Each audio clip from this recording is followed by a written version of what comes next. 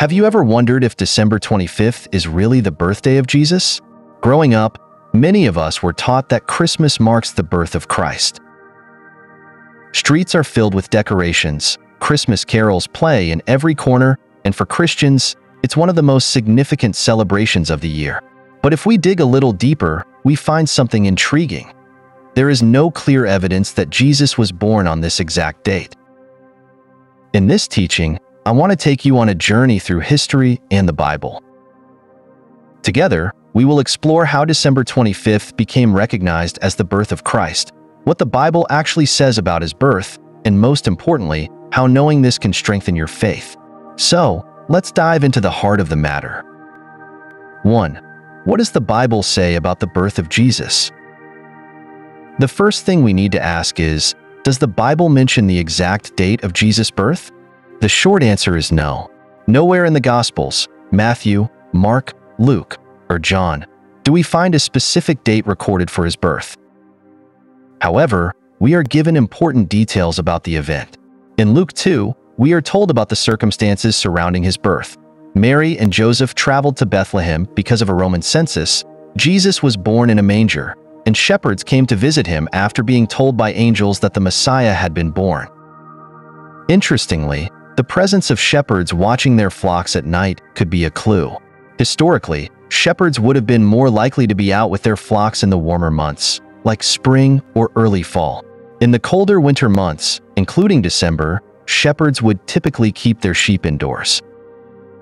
This raises the question, would shepherds have been out in the fields in December, especially in the cold region of Judea?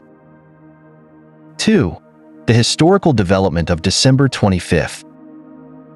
If the Bible doesn't tell us Jesus was born on December 25th, how did this date become associated with his birth?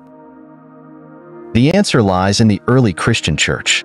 In the first few centuries after Jesus' death and resurrection, there was no universal agreement among Christians about when to celebrate his birth. In fact, early Christians were more focused on his resurrection, which they believed was the most important event in human history. It wasn't until the 4th century, under the Roman Emperor Constantine, that December 25th became widely recognized as the date to celebrate the birth of Christ. Some scholars suggest that this date was chosen to align with existing pagan festivals. The Roman celebration of Sol Invictus, or the Unconquered Sun, was held on December 25th, marking the winter solstice, when days would begin to grow longer.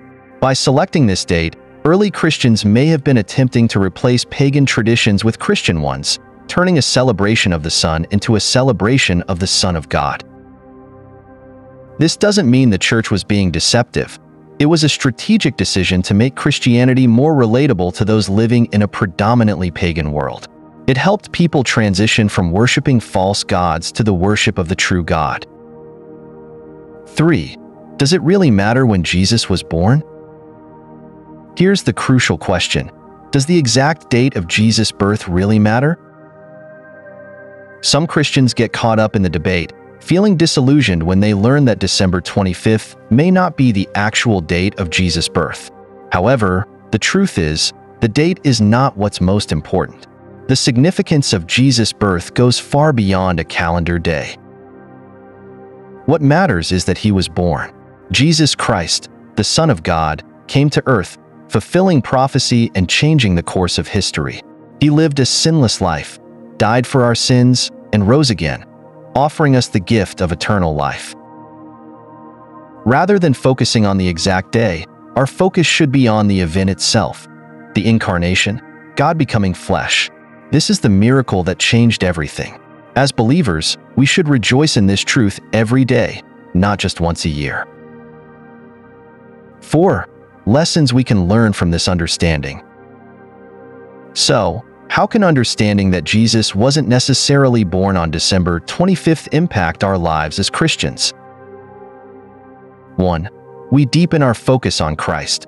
When we strip away the traditions and focus on the essence of Christmas, Jesus coming into the world to save sinners, it strengthens our faith. We're reminded that Christianity isn't about rituals or dates. It's about a relationship with God through Jesus. 2. We break free from legalism. Understanding that December 25th is not biblically mandated helps us avoid a legalistic approach to our faith. Our celebration of Christ's birth should be based on joy and reverence, not on adhering to a specific date or tradition. 3. We recognize God's sovereignty.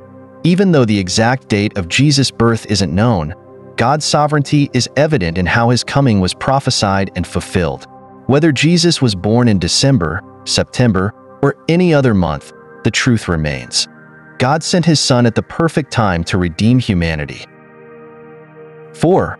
We gain historical perspective. Learning the historical reasons behind December 25th helps us appreciate the context in which Christianity spread. We see how God used different circumstances, cultural, religious, and political, to bring about his purposes. 5. How should we celebrate?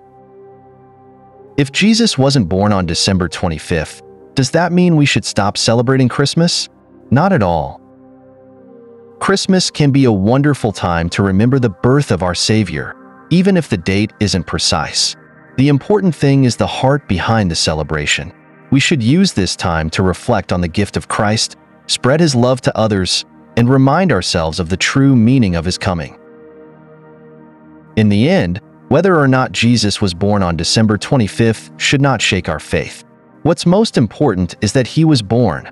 God entered human history to bring salvation to a lost world.